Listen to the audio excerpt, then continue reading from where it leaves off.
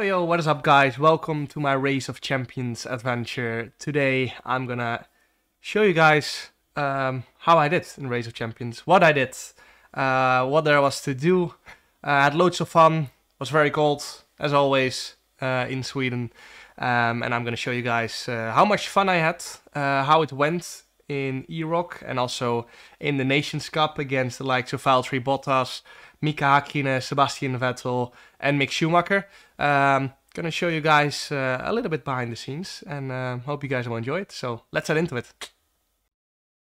Now the week started off Tuesday morning, flying from Amsterdam to Stockholm and then flying from Stockholm to Luleå, which is where we're gonna be racing, or more or less, it's still like an hour drive from there. As you can see there, we just arrived in Luleå. It's already dark, which it gets dark there very early. I think the sunrise at like 11, 12, goes down by like 3, so you only really got like 3 hours of sunlight before the sun sets. And then as you can see there, just arrived in Luleå, where we will get picked up by the organization. Everything was organized perfectly, just like last year. Yeah, we're just waiting for our luggage real quick, as there's this beautiful truck. That's me, Manic. That's me, Manic. As now we got transferred to the hotel where we're staying. The track is literally right next to the hotel. Girlfriend was there as well, so I didn't have to spend all week on my own. Now, original plan was that on Wednesday we were gonna go drifting with Porsche, but unfortunately it was too warm to go drifting, so we went dog sledding. You can see this beautiful husky right there, and even more huskies there. This was probably my favorite part of the week. I want a husky as well now, but you can see they absolutely love pulling around, running. Even though it was like 7 degrees today, that's why we couldn't drive, because otherwise we would destroy the ice. And that's why we also couldn't practice today. So basically the schedule was swapped around from Wednesday to Thursday. You can see the huskies are eating snow because 7 degrees, or I'm not even sure if it was 7 degrees, I think it was a little bit lower. It's already too warm for them, and that's why they put their heads into the snow and they eat it. You can see beautiful sunset right there while the huskies pull us along. And last year I did this as well, actually, and I met one of the dogs that I took a picture with last year, because they were the same dogs as last year. Last year I took this picture with Jesko, he's called, and this year he was there again. I showed the owner the photo and he could show me which dog it was. You can see there, that's Jesko again this year. I'm not sure if you recognize me. Of course, they probably see a lot of people on the weekend. But yeah, they're such cool dogs. Jesko is, I think, the strongest one as well. You can see he always pushes me over. And I got this cool picture as well. So it was amazing to see the dogs again. I hope I'm there next year again as well, so I can see more dogs, more huskies. But now on to Thursday we go. Started off early at like 7:30, where we're gonna go drifting around this beautiful ice lake. You know, last year we did this as well. The track was a little bit bigger last year, but of course this year there were the struggles of the Wednesday, where a lot of the ice was melted, and even though the ice was still thick enough, there was too much water on the ice, which just made it undrivable basically. So here we're just getting a little tour around the track, so we know where we're going before we started drifting around.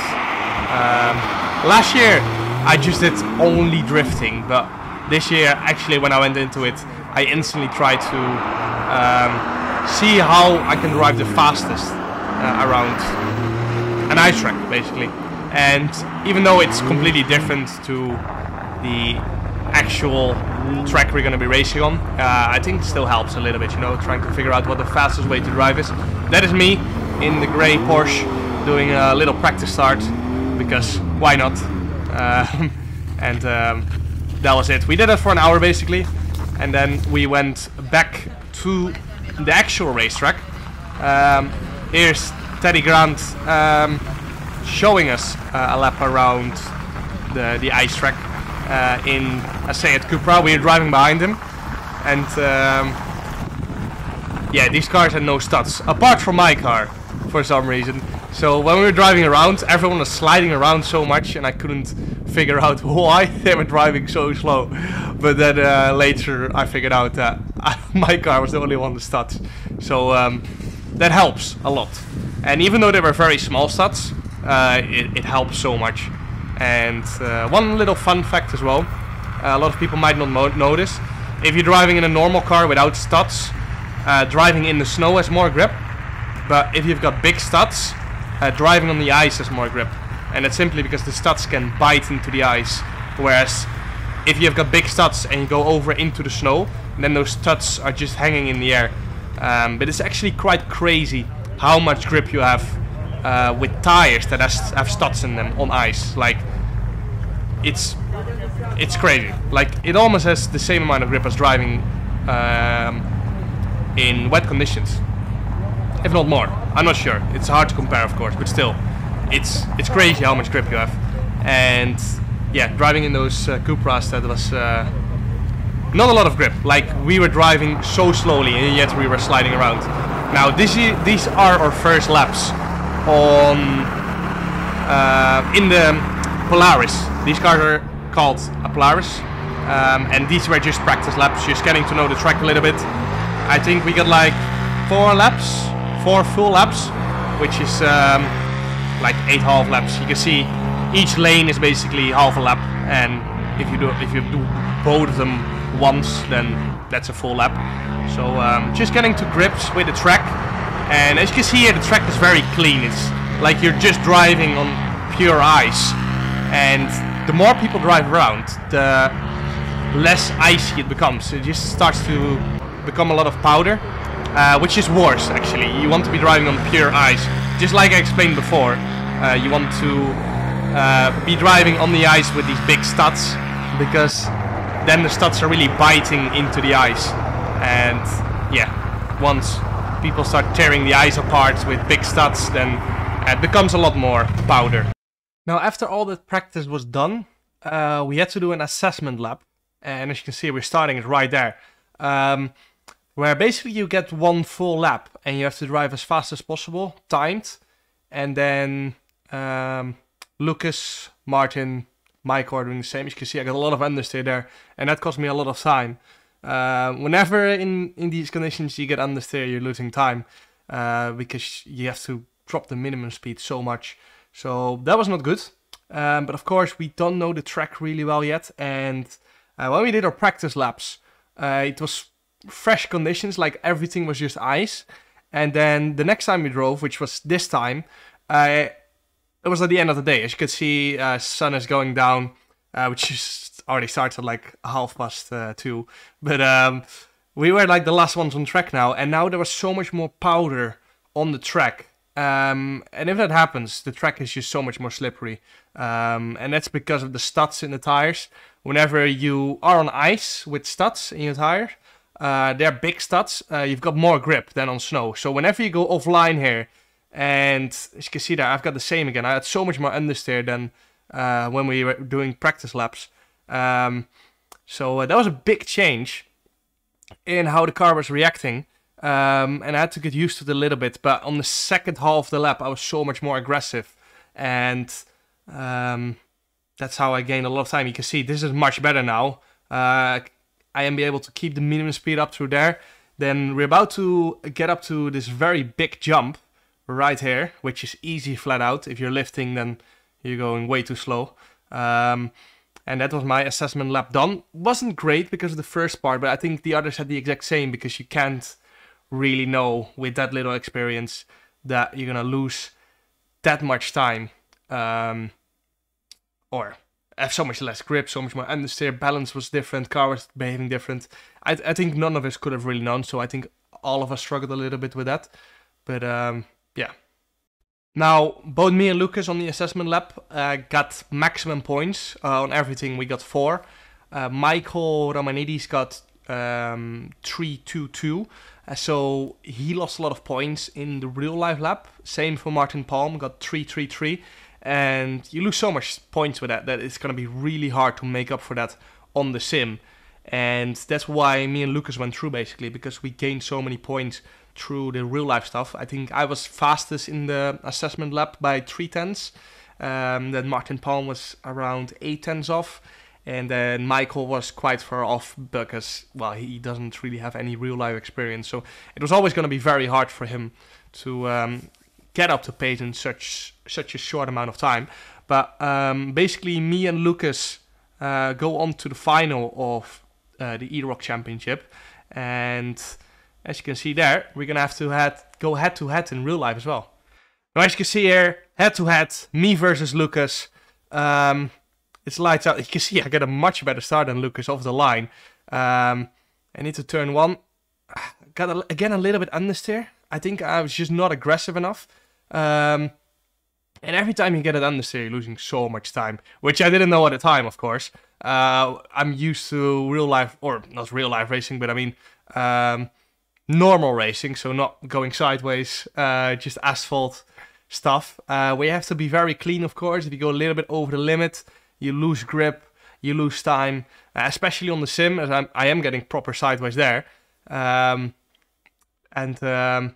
so far, it's not looking too bad. I think I lost a lot in the turn 1, turn 2 section.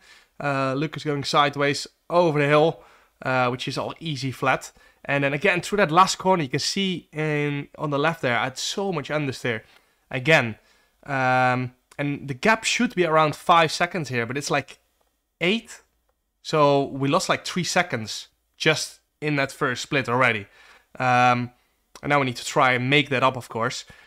Now, something I had to realize myself over the weekend as well is that 3 seconds in rally racing, or whatever you want to call this, snowy conditions, low grip conditions, 3 seconds is nothing. Honestly, like, you just change your driving a little bit and it's 3-4 seconds gone. Or gain. Depending what you change, of course. You can see there Lucas going under the bridge now. I am about to head over the bridge, but Lucas is easily going to win this by quite a margin. And I was so confused at the time, because of course I had these understeering moments where I lost some time. And as you can see there, I'm like 4 or 5 seconds off. I'm not sure. It hasn't shown up yet. And at the time I was so confused. Like, how am I 5 seconds off? I just couldn't understand it. It was 4 seconds in the end. But over the course of the weekend, I started understanding like 4 seconds in these conditions is nothing. And once I realized that, I started going so much faster as well, because then I realized like, oh, I just need to change that, and then I'm there. But sim races, of course, I think me and Lucas were pretty equal. I think he was a little bit faster. Lucas made a big mistake in the sim race, in one of the races, and lost like 1.5 seconds. But my loss here was too big to make up for it. You can see Lucas going much more sideways there on the entry, which is exactly what you need to be fast. But so yeah, basically Lucas won the E-Rock Championship. I finished second, which is still good, you know. At least now me and Lucas have done both. Last year I won, this year he won. But yeah, you can see that Lucas is going sideways, and we had understeer on that entry, and throughout the wall corner, which just cost too much time. So now, even though we finished second, obviously we're still gonna drive in the Nations Cup together with Lucas. It's just that Lucas won the E-Rock Championship. We still get to drive on the Saturday, luckily. So the rest of the Friday just contained out of practice. We had a press conference as well. So we got to drive the electric rally car, real rally car. Didn't get to drive in the Cupra you see behind me. Now on to the Nations Cup then. We were facing Finland first. And Lucas had to drive in the first race. I had to drive in the second race against Mika. Then in the third race, it was Lucas against, or me against Valtteri. I'm not sure. Either me against Valtteri or... no, actually it was me against Valtteri in the third race. And then the fourth race was Lucas against Mika. because you have to face each other all at least once.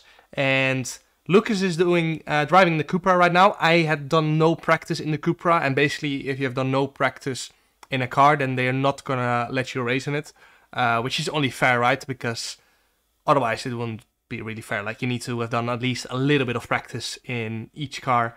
And as you can see there, Lucas is gonna quite comfortably win this. And yeah, Lucas was just so much more committed than Valtteri. You can see Lucas wins by 4 seconds, I think so. Looked about 4 seconds.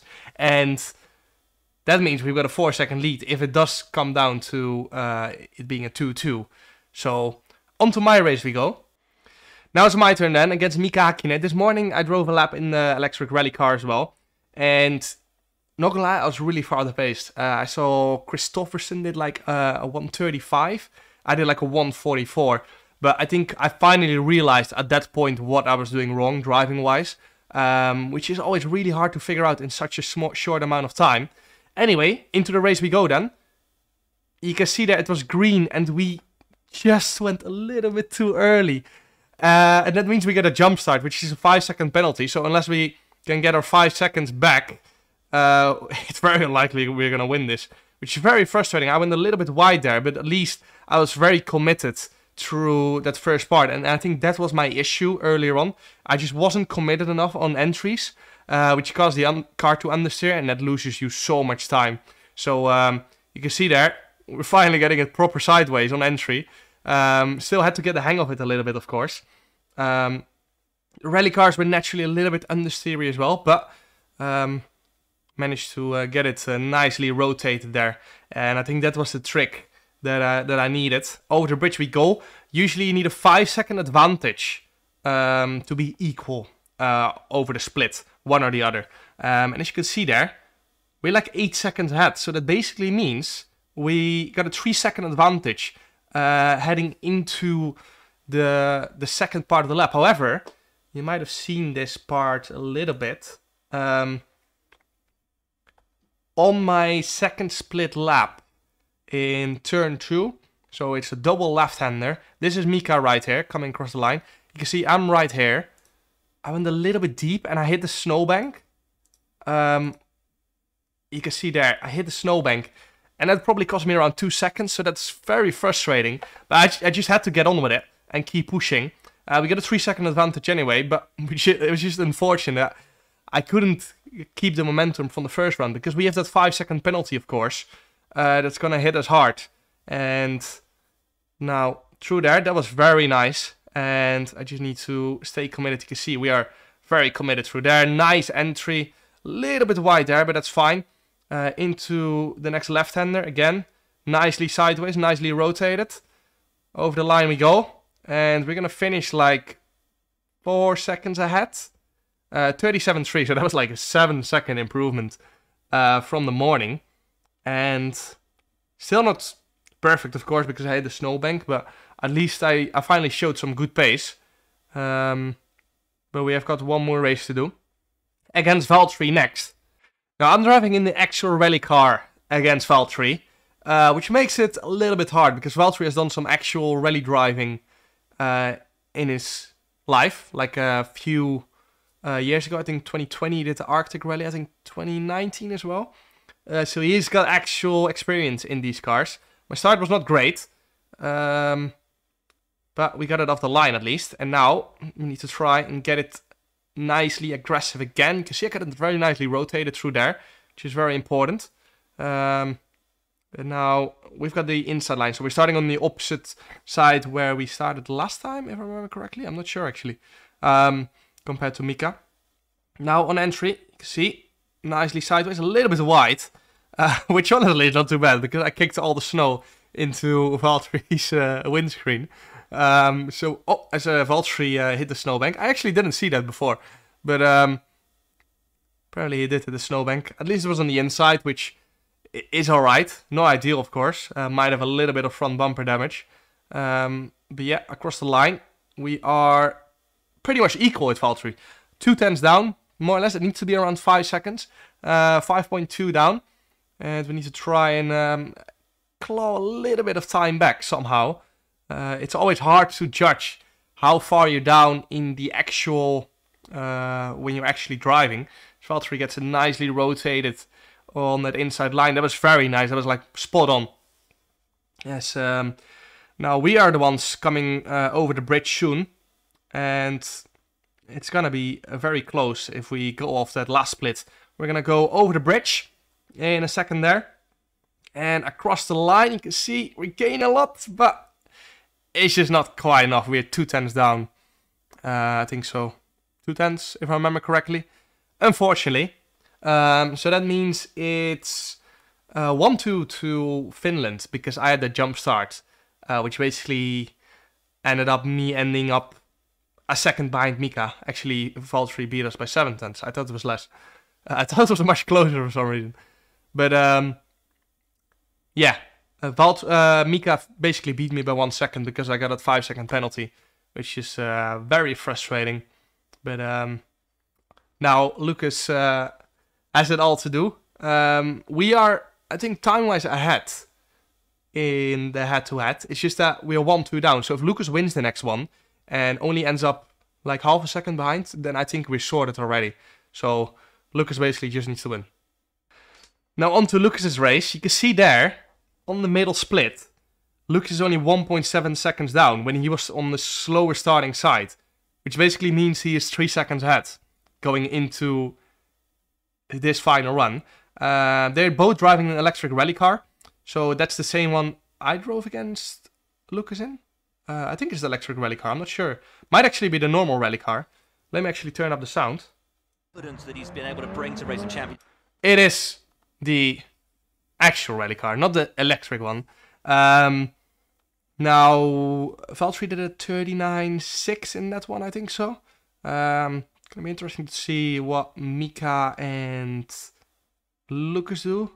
I think I was 7 tenths down, 8 tenths down against Valtteri. I can't remember. I just remember I saw it real quick. I thought I was 8 tenths down, 7 tenths down against Valtteri. So I did like a 40.3. And you can see there on the overall time. Because Lucas won, we are 7 seconds ahead. And we go through. Because it was 2-2, we win on time overall. So on to Germany we go then. Couldn't see the end time of Lucas there. It would have been nice to see for comparison. But doesn't matter in the end anyway. We made it through. Easy as that. Now, up against Team Germany. It's first off Lucas against Sebastian Vettel in the Polaris cars. And these are the cars we should be the most comfortable with. As you can see there, unfortunately, Lucas went a little bit wide into the snowbanks. And that's like 2-3 seconds gone. As I had against Mika as well. But that's very unfortunate. But however, Lucas has been looking very fast so far. And I've got no doubt that he can bring this back. And he's going to absolutely fully send it for sure. I remember before the races, we kept telling each other, this is going to be win it or bin it. Because that's literally what it is. We've got so much less experience in real cars than everyone we're driving. Because we're literally driving against real world champions. And the first place for Sebastian is 50.1. Now remember, 5 seconds is the gap for it to be equal. And it is 7. So Lucas has to make up 2 seconds in his next split for him to still finish ahead of Sebastian. So that's not going to be easy, not going to lie. But not impossible, of course. I think Sebastian has been struggling a little bit in these snowy conditions. Because it is so different, of course, to driving on asphalt. And yeah, you just need to drive so differently. It's not easy with quite little practice compared to real life or asphalt racing where you get so much practice. Sebastian gets a lot of understeer in that last corner, and I think that's why Lucas still came pretty close. But unfortunately, it's not enough. Sebastian does 43.3. Lucas a little bit slow, I think at 44.0, which is unfortunate. But yeah, it is what it is. That's why this format is so brutal. You have to get it right. You have to be in the limit and also not make any mistakes, because you end up losing so much. You can see it just went a little bit too deep, locked the rears, and that was 2-3 seconds gone, unfortunately. It is what it is. On to my race then, against this guy called Mick Schumacher. Yeah, he's all right, isn't he? He's got a bit of experience. But we're driving the Polaris as well, by the way. And yeah, I prefer the rally cars, to be honest, because they're faster, of course. They've got more grip, but the Polaris is still a lot of fun as well. Anyway, we're 6 tenths down to Germany. It's 1-0 for them. And if we don't win this one, then we basically need to win the last two. Off the line we go. Again, I've got a really good start. A little bit much understeer for me on entry, but we managed to keep decent minimum speed, I think so. A little bit wide on entry there, but we managed to get around and not hit the snowbank this time. Basically, if you're on the inside where I'm starting, you need to be ahead through this section, otherwise you've lost too much time in the beginning. So decent start there. And then into the long left-hander, you can see I've gone a little bit wide. I've hit the snowbank again, but we managed to keep it going. And you can see there, Mick hit the snowbank a little bit on the inside, went on 2 wheels. But I knew against Mick, I had to be on it. I think last year he did a little bit of practice with some rally cars ahead of this to make sure he was ready. And that means he's gonna be absolutely on it. First lap done. We are 5.6 seconds down, so we're probably around half a second down heading into this last split, and we probably lost so much time hitting that snowbank on the outside. But yeah, that was the mentality change I had to go through this morning, where I was way too conservative when driving around, and now I was like actually so aggressive. I was absolutely pumped, and yeah, just ready to absolutely send it in every single corner, which you just have to. Mick goes a little bit wide there, but gets the car rotated, keeps the minimum speed up into the final corner from Mick. We're going to come over the bridge in a second, but unfortunately, we're going to be a little bit too far down. Mick does a 41.1, which is a lot faster than Sebastian did, by 2.2 seconds. We were like half a second down, unfortunately. And yeah, was still a good run, but Mick was just faster. 41.1 in those Polarises is really fast. I remember later on in the weekend seeing Peter Solberg going like half a second faster, doing 40.6 more or less. So honestly, I had a good run. I think if you're second of the actual rally drivers, then you're doing good, because these guys are so fast. You can see me there going through the snowbank. And it cost me a lot of time, but that's just the approach I took, deciding this morning that I just had to send it. So I had to go through a big change, but it's clearly working well. Unfortunately, just not fast enough, and half a second down. Now on to race 3 then. Lucas has to win this one, otherwise we can just mathematically not win anymore. So then it would be 3-0 against us for Germany with 1 race to go, so we can only make it 3-1. So Lucas has to win this one, and then we also, if I win the last one, it has to be by enough of a margin overall time, so that yeah, we've got the advantage on the overall time, of course. Now it's Lucas against Mick, and as I said, Mick is pretty good in these cars on these conditions, has the experience, and you can see Mick on the inside line taking it proper sideways. So that's the fast way to do it, but you need to do it controlled, because if you go too far, then you just lose time or end up in the snowbanks. And I think they're driving the electric rally car now. They are actually driving the electric rally car. I can see it on the dash behind the wheel. And honestly, I think this might have been my favorite. It was the fastest. Although the rally car with the shifts is really cool as well. Has a lot of sound. Has a lot of power as well. As Lucas 48.0 on the split. Mick 5 seconds behind. So they are pretty much equal in this electric rally car. And now it's all going to come down to who gets it right in this second half of the lap. As we're on board with Mick right now. And it's gonna be close. As you can see there, unfortunately, Lucas went over the snowbanks, and that costs you so much time. So I think no matter what Lucas does now, all Mick has to do is just keep it on the road, and he's gonna win here. You can see there, Mick is already across the line, and Mick does a 37-0, which was pretty much the same I did against Mika, I think so. Yeah, Mick was just flying. Yeah, unfortunately, I didn't get to race the last race because they were short on time. I think there was a little bit delay. And because the sun set so early in the day, I didn't get to drive against Sebastian, which is a real shame. I would have loved to try have a little revenge from last year. But, yeah, real shame that I didn't get to drive against Sebastian. But that's just how it is. You can see there Lucas going over the snowbank.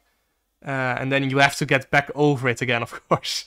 But yeah, that's like 2 seconds, 3 seconds gone, of course. So that's unfortunate. But real shame I didn't get to race against Sebastian. But I would rather have it end like this than Lucas being 5 seconds off and both of us being way too slow.